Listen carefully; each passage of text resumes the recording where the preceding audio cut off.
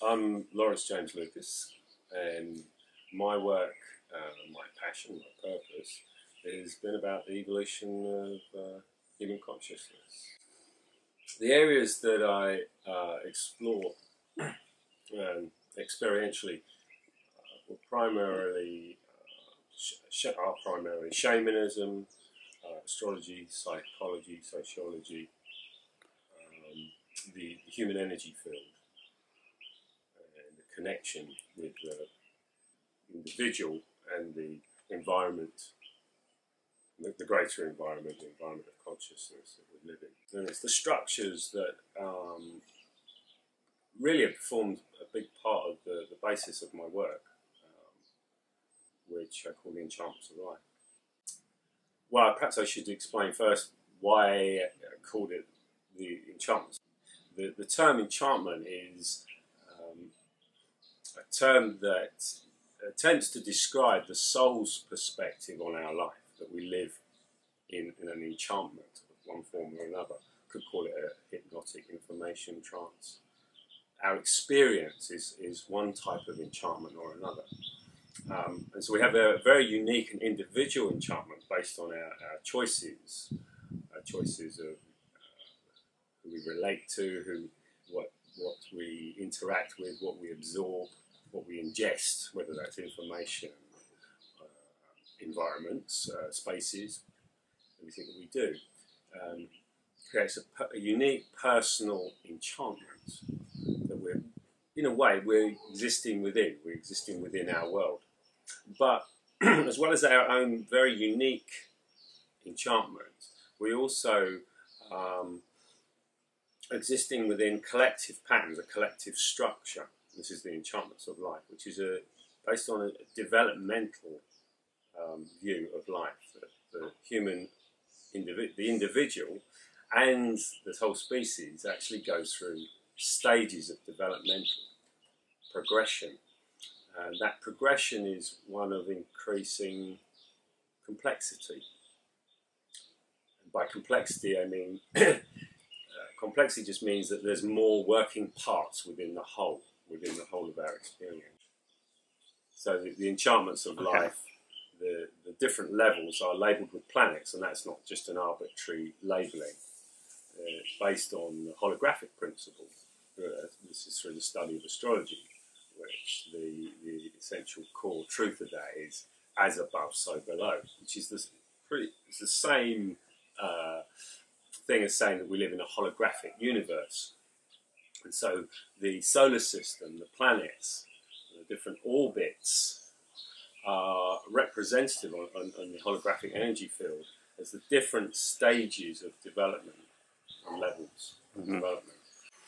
So the enchantments of life has emerged over a long period of time within my own journey and within my own understanding. Of course, there's many external influences as well as my own experience of working with the shamanic connection with the environment and with people and their energy fields, as well as astrological research. And working with people shamanically in their energy fields, one becomes aware of certain structures. I started to become aware of structures, and then these had a correspondence within the astrological research. I started to recognise that the planets describe levels. Because there is a general agreement that there is, through empirical testing, empirical experimentation with individuals, that there is structure, development within the individual. And there's a fairly common agreement amongst many different researchers of the nature of those levels. And this work really started to emerge very strongly in the 1950s, and probably many people are familiar with Abraham Maslow and his hierarchy of needs. And that is a developmental model. That model is a very good introduction to developmental theory. Most people can understand that we have to have one need met before we have another need that arises within us. And so that's a progression and it leads to an expansion of our experience. And this is the progression or the evolution of consciousness, which is to do with an expansion of our experience or a move towards more complexity. And that move towards more complexity includes an affinity with more of life. We get a sense of membership with larger scales of community. In a way, we could say that more people or more of life becomes worthy of moral consideration. It's like an increasing embrace of life within our own individuality. We still have our self-interest, and our self-interest becomes, in a way, more refined, perhaps more complex. Ultimately, the kind of big breakthrough with shamanism for me was an awareness that we live inside the earth and everything is part of the earth. So there was a crisis before this where I became very connected to nature, instinct, and felt very disconnected, extremely disconnected from the modern world. There's this conflict between one part of me and another part of me, and obviously a conflict with relating to other people as well.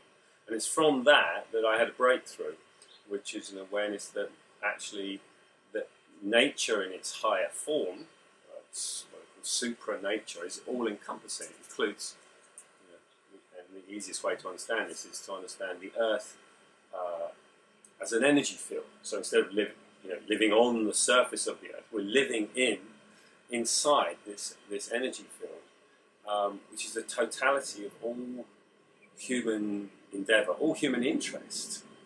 And so if I wanted to understand that, I had to consider every area of human research, every area of human activity, and as many perspectives and perceptions as I could.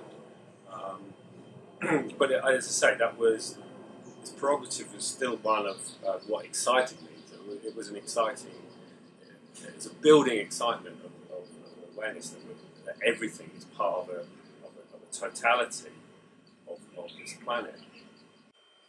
What's quite wonderful is that looking at the general sense of the emergence of each new level of human evolution, it corresponds with the discovery of a new planet. I first noticed this most startlingly it was about the year 2000. There was a magazine called What is Enlightenment, and they had an article by Don Beck of Spiral Dynamics. And there was this article on spiral dynamics, and it was showing the emergence of these levels, the different levels, and they corresponded pretty closely, far more than say just a mere coincidence, with the discovery of planets. And this obviously linked in with a lot of research that I've done, which was looking at how, as a planet was discovered, there would be new artifacts would appear, new human behaviour would emerge, and followed each of these planetary themes like a thread in a tapestry that develops over time in human society. So the planets are obviously, we would presume, been there all along, but it's the synchronous moment that a member of the human species has discovered the planet is, we can say, is not necessarily causal, but it's symbolic at least of our awakening to a new level. Or perhaps not symbolic, it'd be better to say it's systemic. It's a systemic effect of an emergence of a new level of awareness within the species. So the enchantments of life, I think, is a very powerful tool for any individual who has perhaps done a certain amount of inquiry and a journey, and is looking to understand more of the big picture. But I would say the main utility of the Enchantments of Life is that it gives more meaning in as much for the individual, in as much as we can see how our own lives are interconnected with not only the greater environment, but the evolution itself, the evolution of consciousness. So it gives us personal meaning because we're part of something. We're part of Project Earth, if you like. You know, we're part of this continuing story, and we're we're not just observers. We're all, in our own little way, actually helping to co-create it. So it feeds back to give more personal meaning to one's life.